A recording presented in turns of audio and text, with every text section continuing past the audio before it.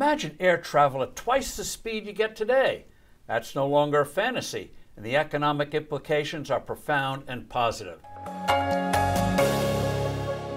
Hello, I'm Steve Forbes, and this is What's Ahead, where you get the insights you need to better navigate these turbulent times.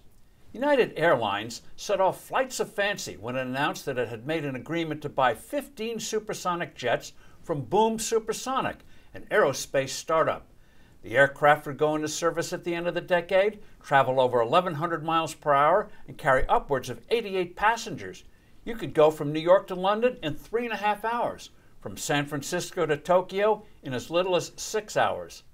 Of course, supersonic technology has been around for decades.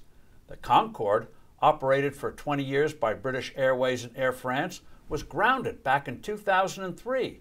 It was cramped, its noise levels kept it from flying at high speeds over land, and it consumed prodigious amounts of fuel. But things have changed since then, including new and better materials, vastly improved engines, and huge advances in software that will enable Boom to rapidly test new designs during development, in contrast to the laborious, time-consuming methods used back in the days of the Concorde. Various aerospace experts believe that technological advances will meaningfully mitigate that noise factor. Still, skeptics were quick to bring our dreams down to earth. The aircraft is yet to be built and tested. So much can go wrong in such a complex undertaking that can add costs and cause delays. These planes will still continue to consume significantly more fuel than traditional aircraft. The cost of tickets will have to be very high compared to prices today. So how many travelers will pony up a lot of extra money to shave a few hours, especially as in-flight internet services get better and better? And of course, there are considerable regulatory and environmental obstacles, such as conducting actual supersonic test flights over land.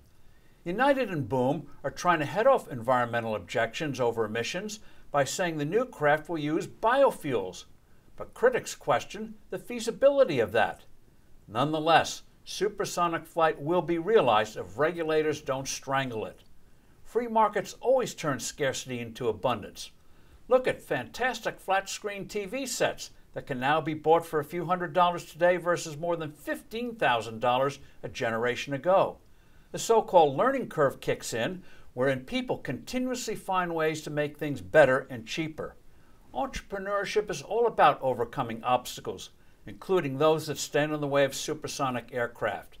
In fact, we may eventually get planes that will travel far faster than what Boom and United are planning, and at ever more affordable cost. I'm Steve Forbes. Thanks for listening. Do send in your comments and suggestions. Look forward to being with you soon again.